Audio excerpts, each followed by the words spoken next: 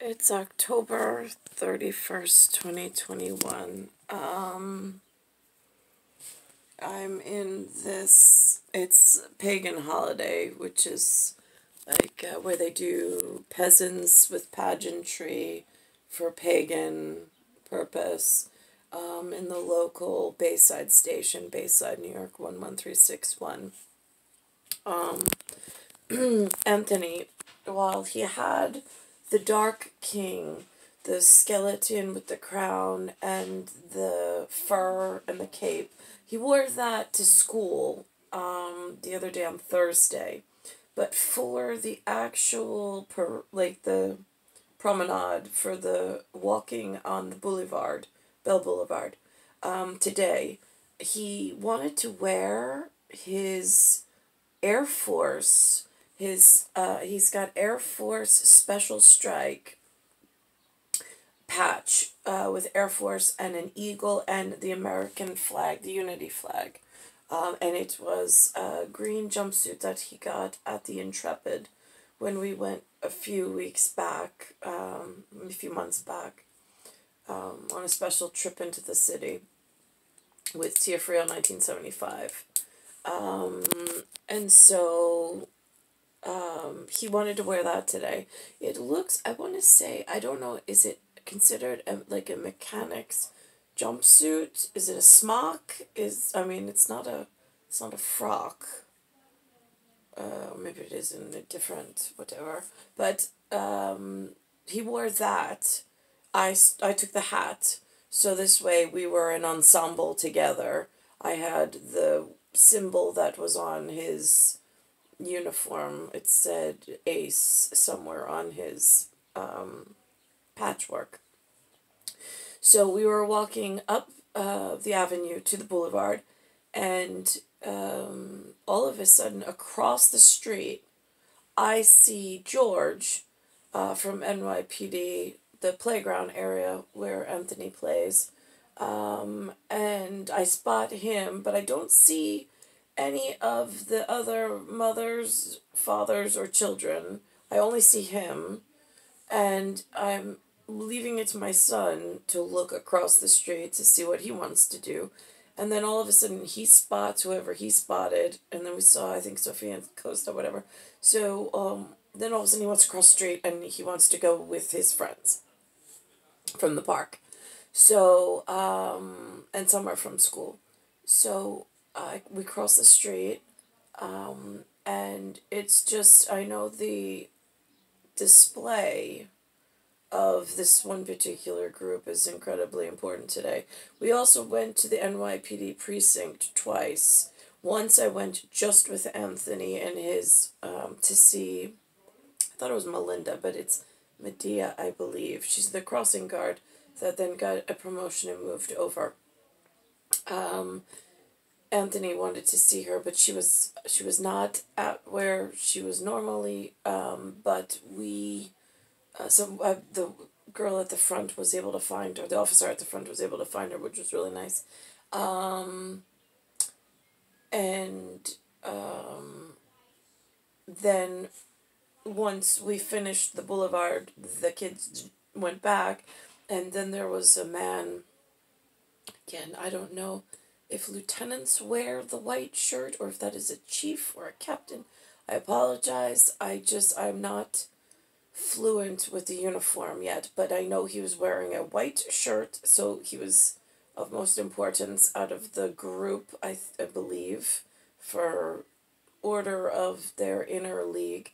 And he was checking out the uniforms.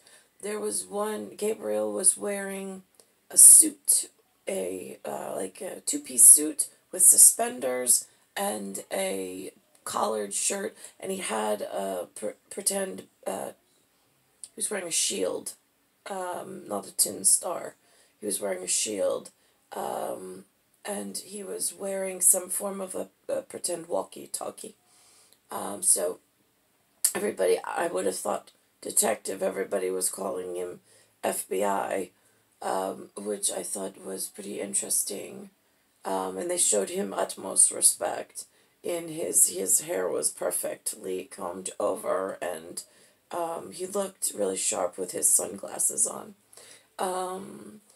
Anthony, again, I said to the man in the white shirt, I leaned over and I said, you know, my son Anthony, the one over there in the Air Force thing, I said, he is a Roman numeral 3, like your precinct. And so he just, acknowledged by nodding quietly, and then that was it. We all went outside. It was a really nice day. I did, though, however, speak with George. I asked George, because we stood in front of the Polo, Colombian restaurant that I had made a note of the other day, and the colors, de couleur, on the wall looks like 4 flags, but I could not confirm the Colombian flag. I did not know. I confirmed I've seen in a different town, they said something about Venezuelan. I know Ecuador, it has a mark on theirs, and then there's Colombia, but I think there's a discrepancy there in flagging, but Romania, from the other side of the water, they also share that, so there's the 4, so that's where the Rome and the Roman and the Roma and the Mania come from, along with when we walked in as a group to the 111th precinct, which is Roman numeral 3 precinct in NYPD's entourage of law groups. The woman, the crossing guard, who knows Anthony and all of the children, they took a picture with her. They asked if it was okay from the gentleman in the white shirt. So he said that it was, so we took the photo. But now they said something about Jay. That she was in charge of something called Jay, which I know that there's sand lot with vitrification and with the glass of like audio glass, but automotive glass.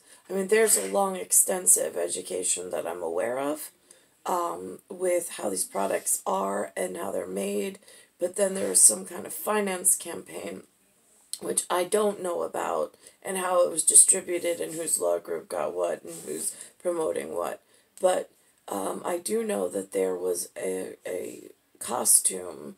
It was a maroon color, almost like biker leather looking, but it was maroon in color, which normally the bikers wear a different color. And on the back it said Warriors, which I thought was really interesting. I did not know the motif. I did ask. He said it was in reference to some 1980s movie, which again I had never seen. I was not allowed to watch movies in the 1980s, very few. And then I was, of course, wearing this was underneath my gigantic black pea coat, that it's the exact same, my Kate Hill version of Mr. English movie, where the gentleman was wearing the thick white turtleneck from the Scotland Yard, perhaps, like reference, which is now hanging up there. I was wearing that out on the boulevard today with everybody, with my green and black umbrella, which I was like, as I waddled later on in the day, I was like, I really feel more like Penguin from Gotham, but in like my face is burnt. I feel really, but again, I've never really seen that movie, so I don't know if that's a good reference or not, because I don't know how they portrayed whatever that was in political satire, and if that would be a problem for me in this gigantic equation of irrational and rational sets of polymathematics and science in a equation and calibration that currently still off. At the end, Benjamin came to visit me today. He's not in costume. He's in his gorgeous self that I was like, I even said, I announced at the park when he came. I said, I feel like a celebrity has come to visit me. And I sat on the park bench and I spoke to him briefly. Alexander apparently is busy with his friends and his whatever. So he was not allowed to come see me, or he didn't come see me, whatever, on that one. But Benjamin is here, Daniel's away at college, and Nucci, which is my Mayan calendar baby, for the four flags of, I say Romania, but that's only because it's close to Albania, for whatever is going on in safety net, for whatever, in whatever, I don't really know, because I'm doing this on the fly by myself, like, so I'm star 1978, star 8378, Nicole Cattaruzza. I know there's something that over in my universe, it's come into my daily whatever, something about European candy being like snobbish candy, like really good chocolates, and they're made from different things. I really wouldn't know, because I have not really been able to spend any time in Europe. However, the candy here, I was asking Benjamin, I mean, it's what we're used to, but I know it has a chemistry and chemical differential, and it's packaged with what looks like American or English branding, but the candy factory here produces the candy differently than elsewhere. I know that came up in some kind of big bone of contention. I'm not really quite sure why. I do know I've also seen some of the locals. I really haven't gone through his bag tonight, but sometimes there's packaging of candy that is not an American brand. It's more chinois or Chinese, or of Korean or some other Latinx branding. While I'm Goddess Nyx in NYX, I don't speak that in public. That's just more of my marking a file for Target Market Special Task Force, than something that I wear proudly on the outside. It's more of just like a sealed envelope area of like a sticky. So this way it has a special purpose in whatever. Keeping me safe, I suppose. Or marking my grave, my tombstone for my children. Could be either at this point. So it's Bayside Station, Bayside, New York, 11361. It's Earth, Solar System, Milky Way, Universe, Galaxy is broken. And it's Halloween, which is 2021. I did meet a Chico once in my life. He called himself that, and his last name was Torres. He was one of Anthony's friends, came through that route. I don't know the significance of what that did in any kind of cascade or domino in Dominion effects. I don't. These were just part of where I'm being held captive, in captivity, in a panic safe room, kind of, sort of, and I'm really in a blind. I don't know how people are getting sent to my facial whatever in order to have these like one-time events, and then how things are getting reshuffled or retreated or treated around my being held here or in whatever facility or home residence I've been held in the whole time as I've moved through New York like every couple of years I move to a new whatever. But not because I want to, it's just because I can't find work, or the house was taken away, or I mean it has not been good or nice treatment.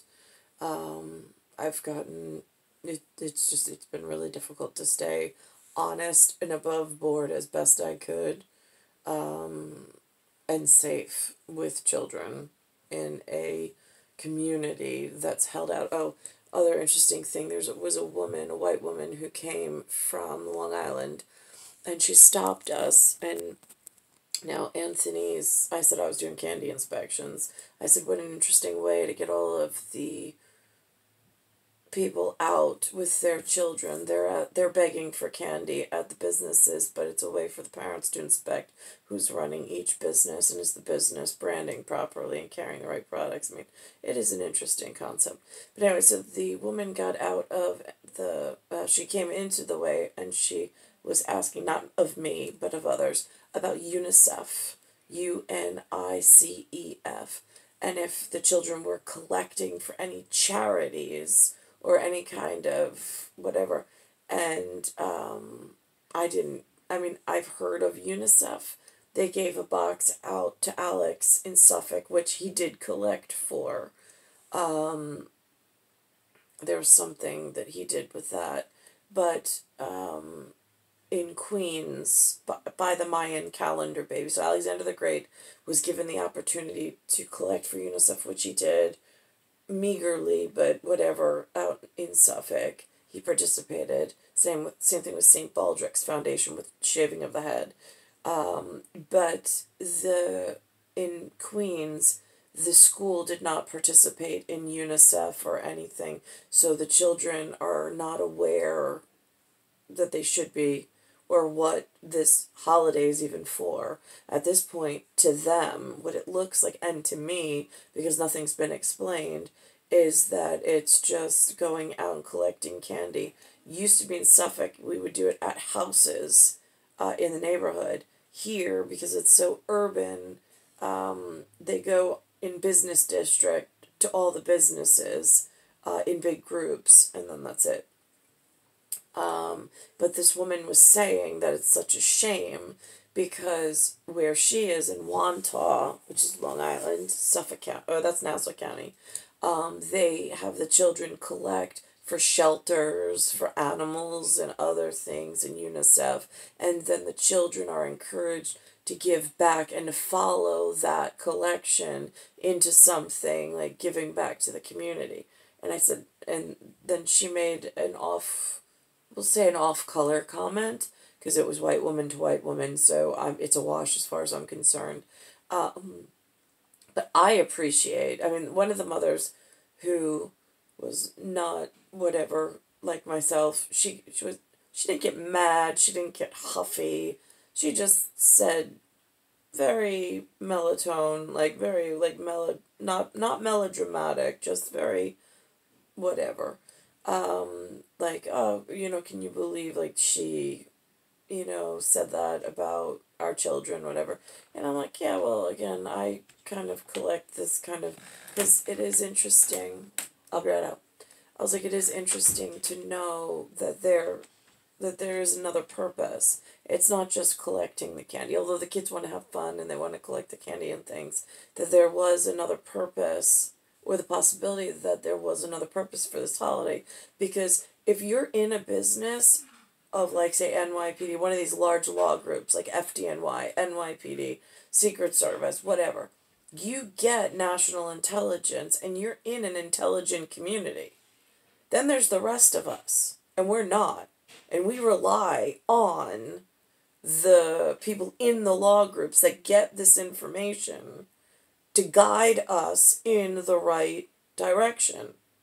It's a problem when the tide starts to turn and it's not disseminating out properly, and you have people lost, literally lost on the streets. I heard one woman talking about some stipend, or like they have to get their vaccines in order to get their money funded or whatever with DOE, and I'm like, like, I've never even heard that that was a possibility. I mean, like, for me, that wasn't even offered.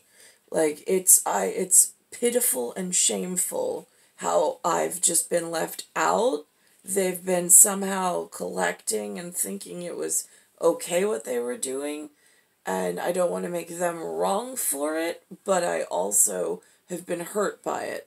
So, and I'm still in a really bad situation, just trying not to get hurt and not to hurt anyone face to face, because I have to scream over the crowd that's conducting themselves civilly to, or in public service or public servant, whatever they say. I have to get to somebody who knows I'm in the field, I'm in a hole, I have no access to the same level of food, shelter, safety, and clothing or program as this other group, and things are being manipulated around and extorted, not to my benefit, but to my detriment, it feels like, since I was born. And it's steadily climbed and gotten worse as it's been politicized, written about, spoken about, fantasized about, and then driven in all the wrong directions. They made one man's story and legend and blew it up in like a purposely driven campaign into the wrong direction, but it's choking off other things that were much needed and were a bigger security concern at a totally different level that was blind at some point in the game, that the humans play. For this point, I try to stay anonymous. I have to be labeled somehow, but again, it goes back to like mother of nature, father of time. That's it. I have two immaculate children for two extra special purposes. It's not to start riots or set alarms and things off, but it is of utmost necessity to address at some point. Star 1978, star 8378, Nicole Cattaruzza.